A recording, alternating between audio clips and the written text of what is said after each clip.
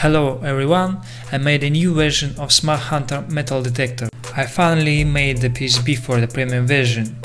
I made some changes that increase the depth of the detection. And now let's see how all of this works. I am not going to do the test with the big objects because nobody asked me. But people ask me about small objects.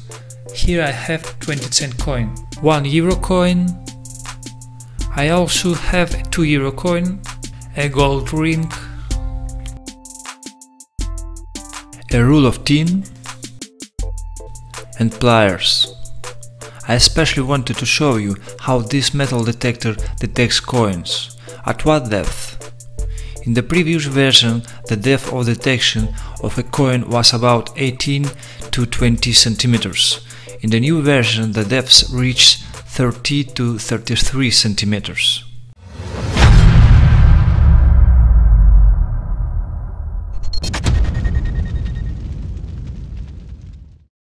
Well, here is the circuit. Here we have the switch, battery, and here is the main circuit. And this integrated circuit is the MCP6022 amplifier.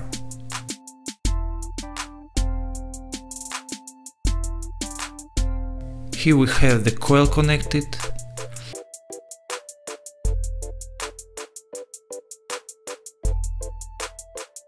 Here is the connector for the smartphone, and here is N.E.C.O.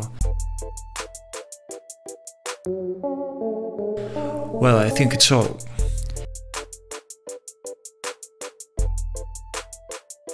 Here I also have a table with scale from 0 to 70 centimeters. Let's try. We turn on the circuit. I already have it on. The app is open. Now I am going to remove the microphone and I am going to put it close to the smartphone, so you can hear how it vibrates when it detects metal objects.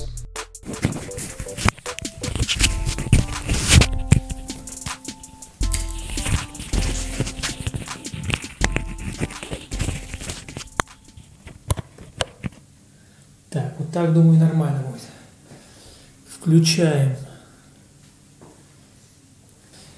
Не знаю, видно ли вам, стабильность очень сильно увеличилась благодаря использованию предварительного усилителя. Сейчас вы это посмотрите. Сейчас вам это покажу.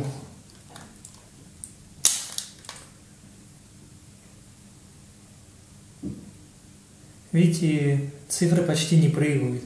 223, 224. И там и стоит, пока нет металла.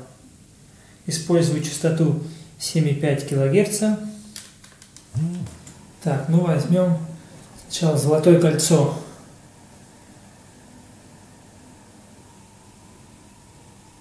Надо включить статический режим. Вот на 30 начинает замечать. Убираю, ничего нет. Подношу. Вот 30 у нас 20, 10. Вот 30, четкий стабильный сигнал.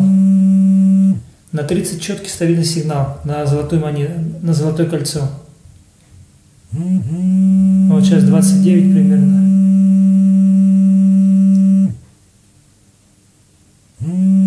Вот с тридцатника, да, начинает. То есть на золотое кольцо тридцатник берет. Видите, какая разница? Раньше брала 18-20, а сейчас тридцатник. Итак, вот 2-евровая монетка. Не знаю, видно ли. Раньше эта монетка брала где-то примерно 18-20 сантиметров. Но 20 редко брала. На этой схеме я имею в виду. На премиум версии с внутренним генератором. Потому что усилитель слабенький был. А сейчас, вот смотрите.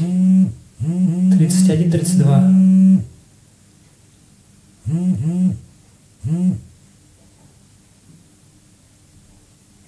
Ну, где-то 32, 31 четко, и на 30 вообще четко. То есть вот 2-евровая монетка у нас, ну вот, 32, 33, ну 33 слабенько, а вот 32, 31 вообще четко. Так, и теперь вот 1 евро. Это как и 2 евро, тот же сплав металлов, только поменьше.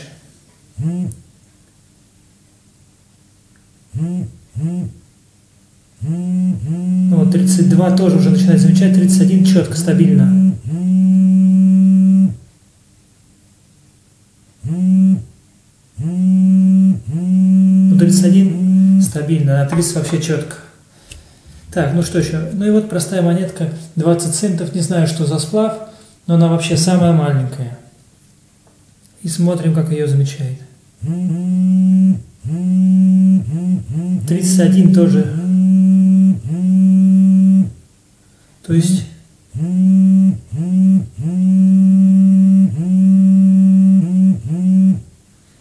Так.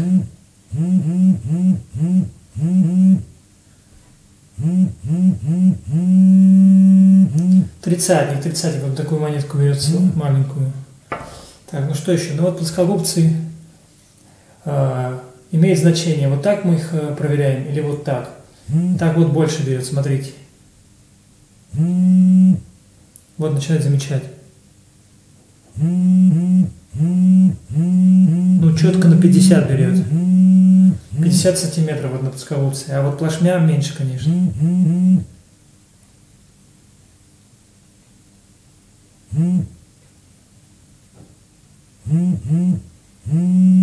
Ну 45. На 40 четко вообще. Ну и вот эту вот оловянную штуку, рулончик оловянный. Ну 50 начинает только, а 45 четко берет. То есть... That's how the new version of Smart Hunter works. The PCB you can download from my website in the section Smart Hunter Premium version. And now let's see how to assemble the circuit on a PCB board.